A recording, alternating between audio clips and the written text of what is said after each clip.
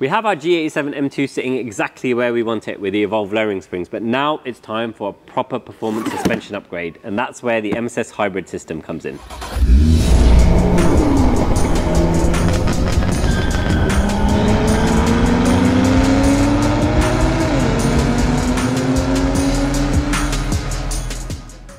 Let's take a closer look at the parts before we put them on the car. This is MSS's Hybrid height adjustable spring kit, and it's an evolution of their normal height adjustable spring kit, and I'll tell you the reason for that.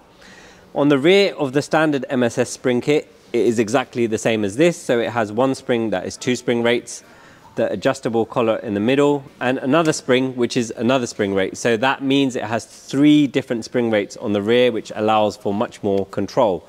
On the previous generation MSS height adjustable spring kit, you only had 1 spring on the front, which meant 1 separate spring rate.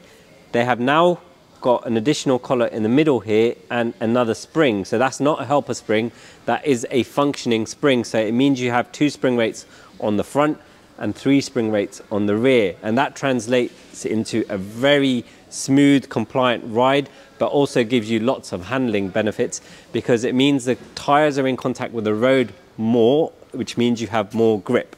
And it's an absolutely fantastic system. We've had it on our touring for 5,000 miles and I've been super impressed with it. And in our opinion, it's the best spring setup for a stock damper that you can get on this platform. These bottom parts are machined and they replace the stock seat on the stock damper, and they also allow for adjustment on the drop link for the anti-roll bar. Also comes with a set of bump stops to increase the travel and a spanner to adjust the height. Let's get these on the car. We'll take a closer look after the car's finished and I can take it out for a drive and tell you what it's like.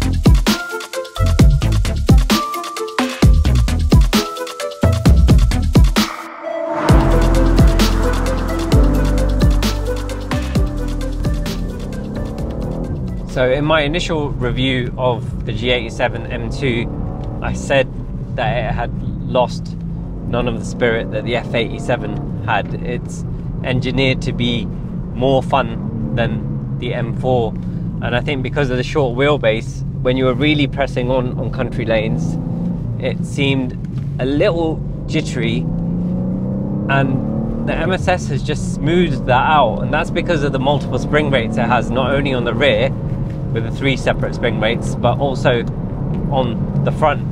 And I was slightly concerned, as I was with the M4 CSL when we put the MSS Hybrid kit on it, that it would take some of that fun aspect away, and I can confirm that it really hasn't. It's just enhanced it by keeping the car a lot flatter through the corners and sure-footed when the road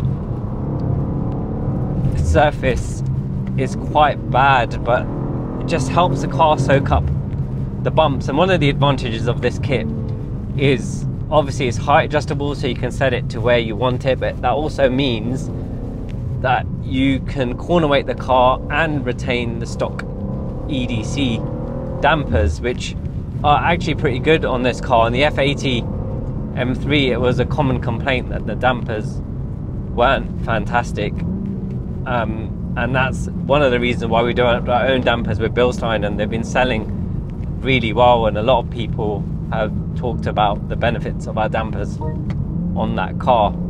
And in terms of normal driving with this, it feels like a bigger car. So on normal highways, when you're cruising along, I think it feels like it's got more refinement, so it feels more like a 5 than a 2. And I noticed that with our G87 M2 Touring, even though it's lowered by quite a significant amount, when you're doing long journeys, it just feels like a bigger luxury car, and it really soaks up the road really well. And it's the same kind of effect on this without losing any of the fun elements you have when you want to press on. And I think that's the only point where the stock suspension can get really upset, is when you're pushing on and the road surface is quite bad.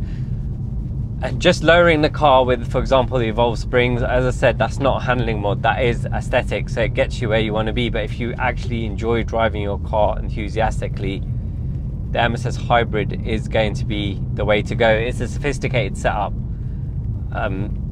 Dual spring rates on the front, triple spring rates on the rear. It just works really well with this car.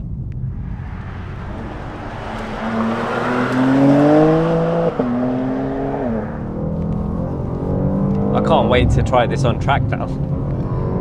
I had the M4 CSL on track at Goodwood and a Nürburgring, and I absolutely loved it. And that brings me neatly onto the next stage of this project.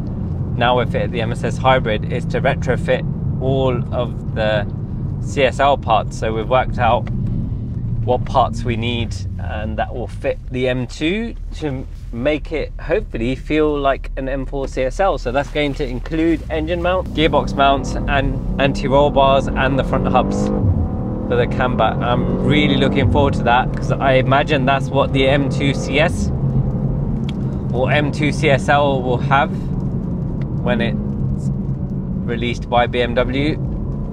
And if we can make this feel like an M4 CSL in a smaller package, that's going to be amazing.